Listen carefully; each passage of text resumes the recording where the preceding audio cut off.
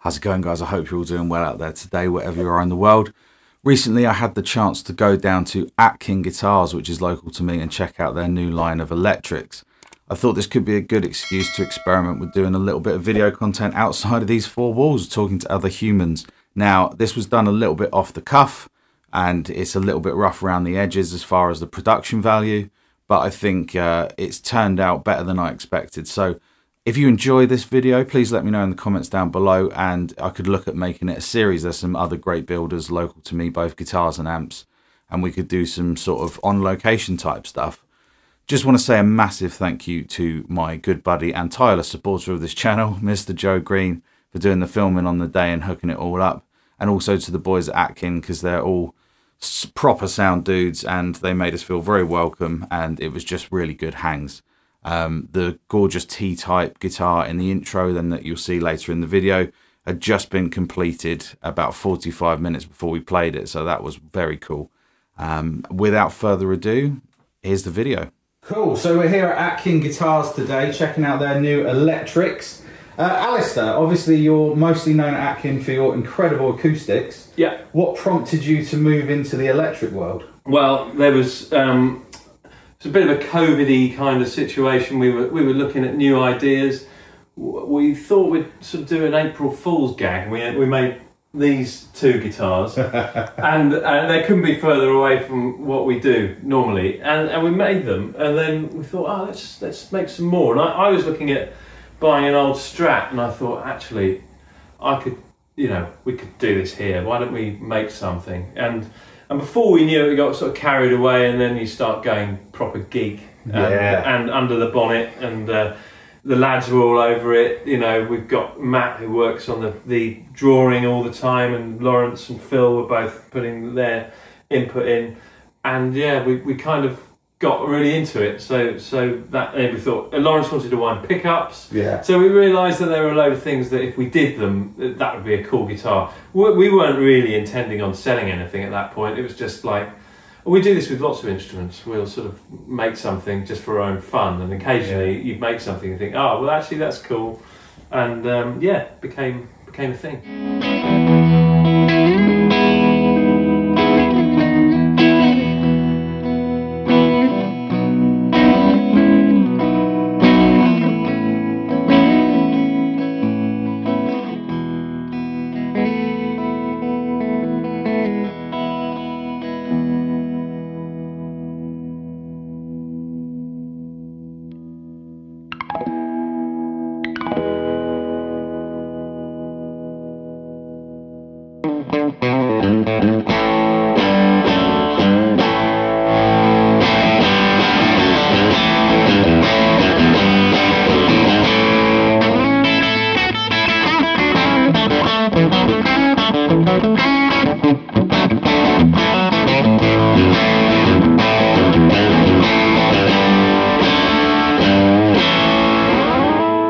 Thing I've noticed after hanging out here today is not only have you got some great players on the team, but everyone's just really into what they're doing. Yeah. So I think that really shows when you play these guitars. It's a team effort. It is. I mean, I think I would sort of compare that to a true custom shop kind of environment. Every guitar, there is no sort of line of these that is being knocked out cheaply. Every guitar is made with the intention of making something very special, and with real love, and everything's been thought out. I think this is the first or second humbucker sort of S-type that we've made, and that really sings. When you were playing it sounded brilliant. Yeah.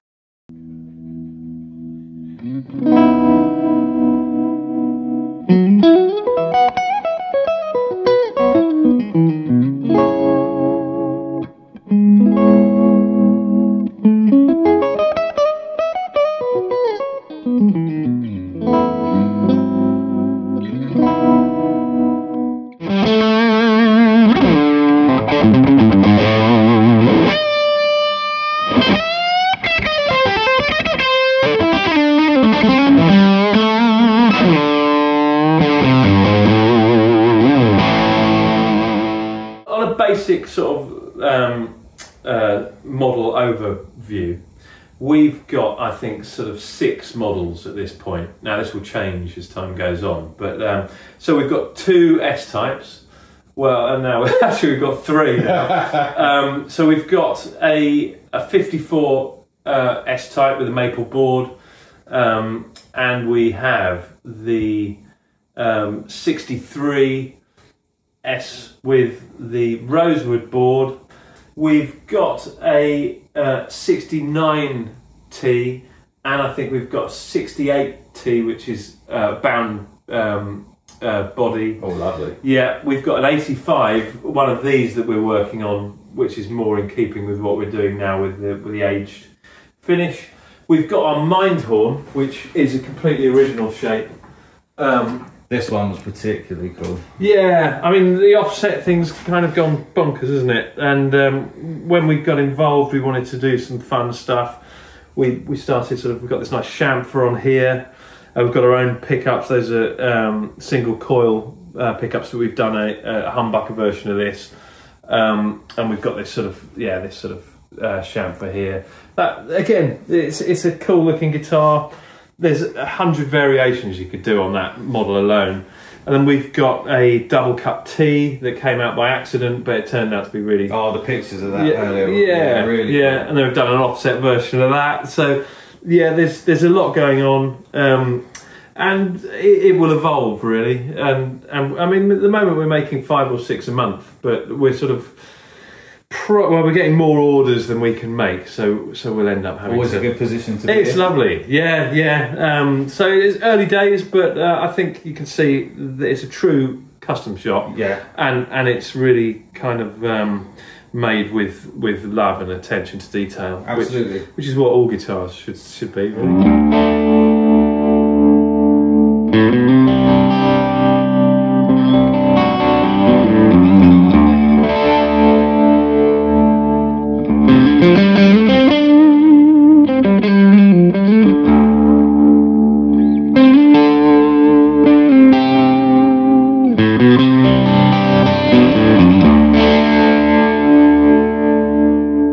Everyone can check out your website for full details, but if people want to try them, what are the current stockists in the UK? Guitar, they have a few left, but we're restocking them when we can. Coda up in Stevenage. We've got Music Express, which are in the Midlands, and I think there's one in Some Neck Guitars over in Dublin at the moment. But there's more going out, and they're going into Europe as well. Awesome. The Fellowship of Acoustics have a couple of tellies, and more on their way. So yeah, they're sort of, I mean, we've got a big load of shops all around the world who are interested in them. We've just got to get to that point where we're confident we can make them to the quality we want, to the numbers we want. Perfect. Yeah. Brilliant. Thanks very much for your time nice today, to see you, mate. boys. Yeah, always a pleasure. Cheers.